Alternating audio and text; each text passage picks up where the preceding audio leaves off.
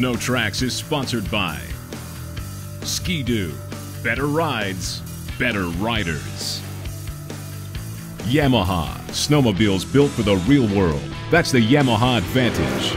And by FXR Racing. World-class outerwear. SnowTrax has done a number of different contests and giveaways over the years, and we've always been very pleased with the response we got from the snowmobiling community, tallying up thousands and thousands of entries. But apparently, more of you want a piece of Tucker than anything we've ever offered. The Do You Want a Piece of Tucker contest was unveiled this past summer at the Heydays Outdoor Grass Drag, Swap Meet and Consumer Trade Show in Minnesota. Entering your ballot got you a chance to win Tucker's Procross 800 race replica sled with the serial number 2 and an all-expense-paid trip to Thief River Falls to the Arctic Cat factory to ride with Tucker and the crew from SnowTrax TV. The Hibbert name is one of the most recognizable in the industry. Tucker's dad, Kirk, is a multi-time I-500 winner and a snowcross legend. Tucker himself has pretty much annihilated the snowcross scene in the US for the last decade and is a 6 times X Games snowcross gold medalist. Obviously, riding with him would be a huge incentive to enter the contest, but winning a limited edition race replica Procross 800, one of only 500, and serial number 2, personally signed by Tucker himself, well, apparently that pushes the rest of you who hadn't entered yet right over the edge. Over 34,000 entries were received for this draw. That's nearly 6 times more than any other draw we've ever done. And after all the ballots were received and checked for eligibility, a single name was randomly drawn. My name's Doug Bay, and I live in a little town called Mount Jewett with my wife, Mikkel, and my beautiful daughter, George. It was a few months ago I saw the Everyone Wants a Piece of Tucker contest forums, and I was, really excited about moving to a new home with my wife and daughter. We were real close to the main snowmobile trails in our area, and of course with work and everything else going on, I don't have a lot of time to ride, but I also don't have a lot of extra money to be throwing around and buying snowmobiles. So I thought, well, hey, it's worth a shot, maybe I'd be the one to get a piece of Tucker Hibbert. It was totally unexpected. I mean, I was almost wondering which friend was trying to prank me on the phone, when I first got the phone call. I went from riding nothing to the absolute top of the line and second one that came off of the line. Tucker actually rode from his house to the Arctic Cat factory to meet up with Doug, hand over the keys to his new sled, and then go for a ride around Thief River. From the moment he stepped in the room, it was clear to everyone, Tucker Hibbert is not your average racing celebrity. It's important to me to be able to do things like this so that the fans can feel and understand that, I truly am thankful for their support and everything, and I think it's just important to give back to the people that have, been there supporting me and get them involved and make them feel like they're a part of my racing and my race team. Well, this sled is special because it's the first signature replica sled that I've done with Arctic Cat, and we wanted to do something a little bit more than just put my number on it or my name on the side of the sled. Some of the cool things are the Fox Kashima coated Evols, drippy seat cover, my windshield, the same windshield I run on my race sled, hand guards, my number plates that I've been running for 5 or 6 years now. A lot of cool things that people can, get on the sled and ride it and feel like they're at the track. Once we got Doug settled down after the unveil, it was time to head out for a ride. Now, this was Doug's first ride on a snowmobile in about 3 years, and it was Tucker's first ride in Thief in many, many years. When you think about riding with somebody professional at his level, it's, how does that work? And does he even enjoy that type of riding that I do? I might have been a little bit nervous about riding with Tucker in the very beginning, like before I met him, but once I met him and talked to him a little bit, the butterflies were gone. And of course, I think most of that had to do with, the right hand being on the throttle of a new sled too. So once we got going, nerves were gone, and I was just back in the seat of a sled, which I haven't been in at least 3 years now, so it feels really good. Crazy. Doug is an awesome guy. Just, you can see his passion for snowmobiling. He's so excited about winning the sled and really just about having the opportunity to ride again. it's fun to see that, you know. I think for a lot of us that ride every day, and something that we maybe take for granted and don't really realize how unique of a sport and how much fun it is to get out there and ride. And this is an awesome sport, and we're pretty fortunate to be able to do it. I think the most fun part of this day was watching how Doug reacted to snowmobiling. His last sled was an oldie and wasn't very fast, so seeing his response to his new sled with all of its power, suspension, and handling was really refreshing. Being able to ride with Doug today and get to know him has been great, and it just, you know, is just another reminder of how fortunate we are to be in an awesome sport, and for me to be able to go out and compete and entertain these people and motivate them to go out and ride, things like that. It's really cool, and hopefully we can do more events like this in the future and just kind of keep people excited about it, because it's a lot of fun. By the end of the day, the three of us were pretty worn out. From the excitement of the unveil to the fairly spirited 80-mile ride around Thief River Falls, we were about done, but it was still pretty clear that Doug was resting in a state of disbelief. I've been on my heels the whole time, just set back because of it. I'm not used to any of this. This is all foreign to me, being the center of attention, and it's now having a sled, and Arctic Cat gave me a jacket and bibs, and it's just, I'm toasty warm out in the middle of Minnesota, and couldn't be happier, you know, ear to ear grin. Obviously, you're gonna say the sled is the best part, but aside from that, I got to meet a lot of really cool people, and a lot of people that I would have never encountered otherwise, you know, so that's kind of really neat too. One of the foremost memories I'll have of this experience is getting to see and meet and talk to and shake hands with people that put all this together. I mean, that make contests like this happen and possible for guys like me, and then also make sleds that ride like this. I mean, it's almost an art to be able to design something like that and see it working and be on it and riding it. And now it's mine too, so even better, right? In case you hadn't noticed, Ski-Doo is voracious in their protection of #1 market share. To prove the point, they've taken a sled we tested last year on SnowTrax, the MXZX 600 E-Tech with rMotion, and made significant changes to it, when quite frankly, we didn't think the sled could get much better. Okay, so no OEM makes the perfect sled yet. And for sure, every sled can be improved, but the basic Ski-Doo XP 600 E-Tech with rMotion is a formidable player in the most popular segment in the sport. This snowmobile deals up class-leading lightweight, the best ride in the industry from any 120-inch platform, and the hands-down most sophisticated power plant in the sport of snowmobiling. With these kind of credentials, how does Ski-Doo materially improve such a formidable player in the 600 class?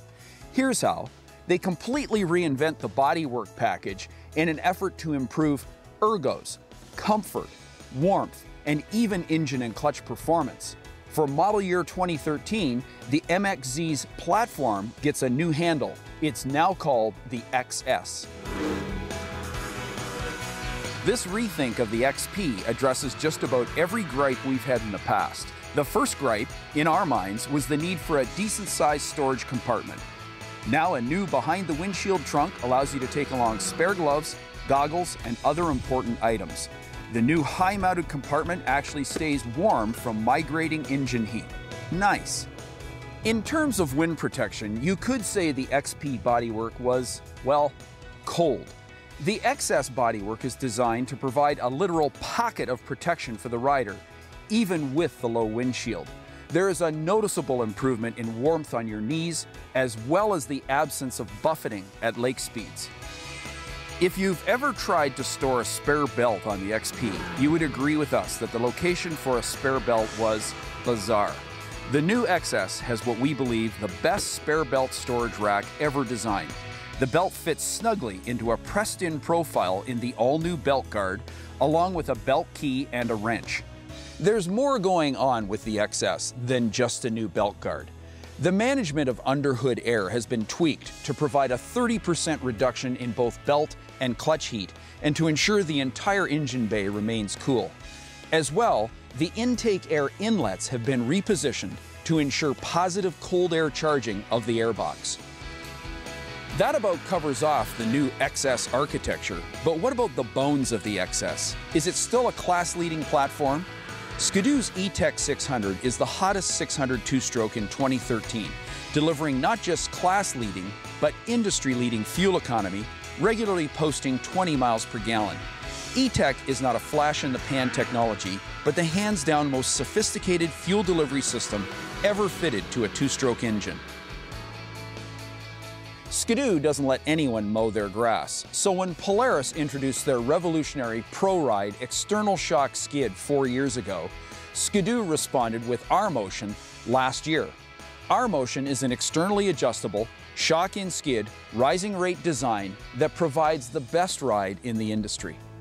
We can say much more about rMotion from a handling standpoint. The beauty of the design is its ability to produce over 15 inches of travel by collapsing the skid further into the tunnel without raising ride height 1 inch. This attention to keeping CG low produces trail handling consistent with Ski-Doo's former SC series skids.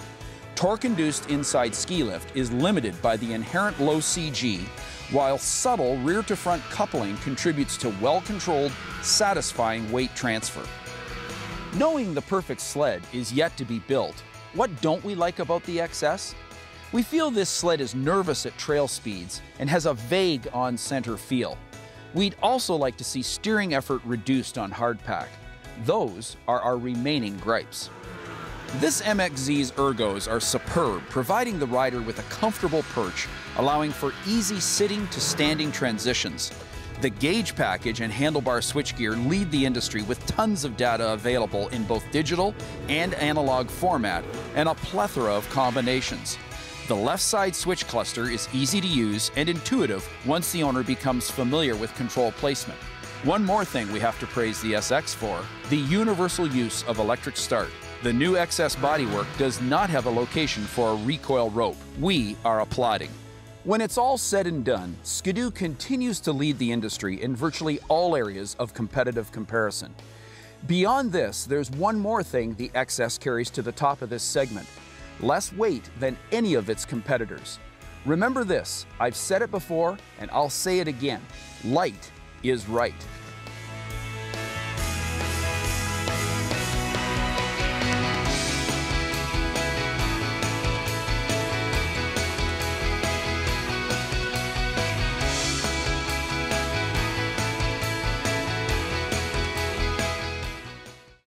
When you say Eagle River, one thing comes to mind, the Eagle River Derby.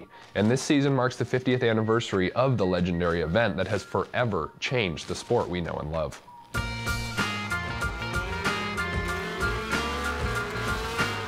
Well, it started in 1964, and there were some area businessmen in town here that got together and they wanted to do something to get people to the Northwoods. So they started the first Derby, which was on Dollar Lake, a little bit east of here.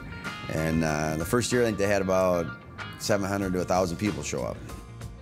They'd had a second race on the lake out there, and then they had over 3,000 people, and the ice couldn't hold all the cars and people, so they knew they had to do something different. So they moved it to this facility. From there on, it's just grown to where we are today. It started out with tents, and now we're in hot seats and corporate suites and jumbotrons, so it's come a long ways. It was so big and so popular, it immediately made Eagle River the snowmobile capital of the world. And it's not only that what it's done for Eagle River, but the surrounding communities because of the impact and the people and the industry. This is really where snowmobile racing developed and started. If you've heard of Eagle River, that's not really a big surprise, but if you actually know where it is on a map, that's a different story, because as you may have not expected, Eagle River is far from population near the northernmost tip of the Wisconsin border. This used to be a 2-day event, now it's a 10-day event. And we started out with our vintage weekend, which we did last weekend here, and we had over 900 entries, and we ran over 150 races in a day. When vintage first started, it was like maybe 10, 20 sleds, okay?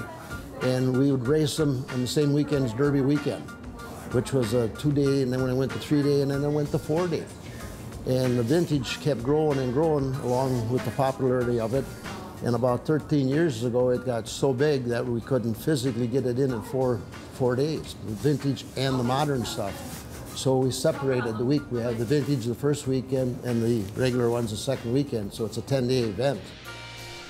Thank God that vintage came back, and it came back so strong. And last weekend, I'll tell you, if you'd seen this place, it was it's like a Norman Derby weekend. It's with that many people, and close to 1,000 entries, which is a lot of entries.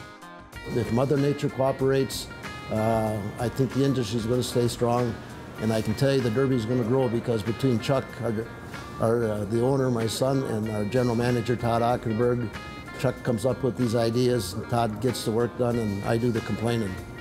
But it's a pretty good combination. But I think after they see what's going to happen this weekend and what we got planned, there's a big future for Eagle River. And it's going to be around for another 50 years, I'll guarantee you that. Eagle River has an unmatched history in our sport as the snowmobile capital of the world. And while racers and sleds change from year to year, the Derby runs strong, with a new breed of vintage racers who are determined to never let the past be forgotten. Each season on SnowTrax, we test the latest and greatest sleds from the Big Four manufacturers. But we do realize that not everybody rides the latest iron, and that there's a lot of really good snowmobiles out there that are just a little bit older, and they still deliver great ride and handling, but they might require a little updating from time to time. One of the most popular sleds from the late 90s to the early 2000s would have to be the Ski-Doo ZX platform. I raced these in the glory days and have nothing but great memories. These sleds are exceptionally nimble and feature near perfect suspension for their day. Finding a low-mile used one is a very hard thing to do, as many are up and over 10 to 15,000 miles. When you hit these kind of numbers, replacing parts is inevitable. And while tracks, carbides, ball joints, and various other parts are the norm, a lot of the times what's underneath the hood gets overlooked. In particular, the exhaust system. A manufacturer's stock exhaust is designed to be quiet and retain a certain amount of heat to help burn off excess emissions. However, over time, these parts wear out. You may not see it from the outside, but the inside of an exhaust canister becomes burned out. The head pipe on a two-stroke is very important, but generally doesn't require replacement. The muffler or canister, on the other hand, does, and that's what we're going to be focusing on today.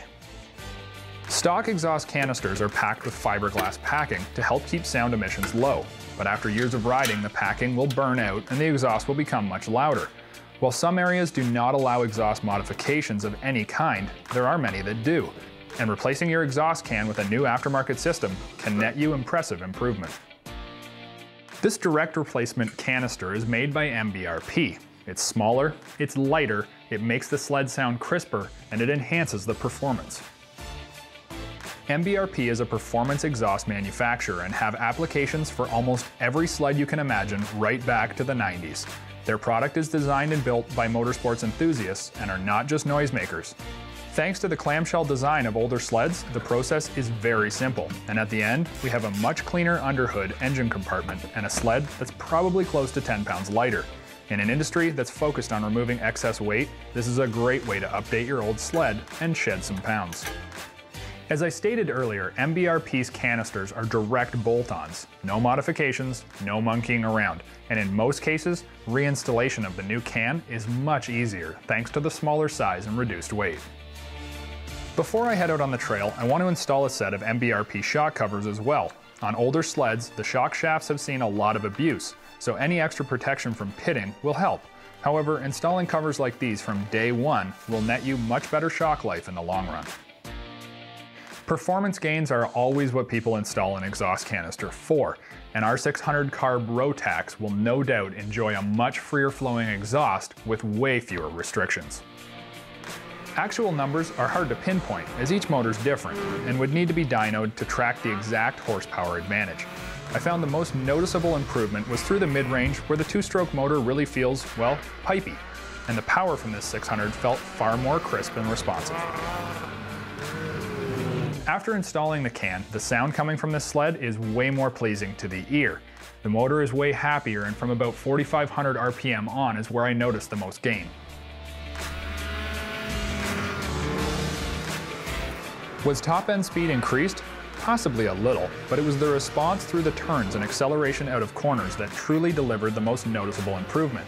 And while the exhaust note was not much louder than the stock burned out canister, it was far more pleasing to the ear. While there are lots of updates that you can do to your old sled, most won't net you any kind of performance advantage over your stock setup.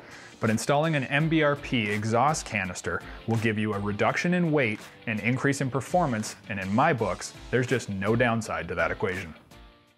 SnowTrax has been sponsored by Polaris, Terrain Domination, Arctic Cat, share our passion, Yamaha, snowmobiles built for the real world. That's the Yamaha Advantage. And by Go Ride Ontario. There's no place like this.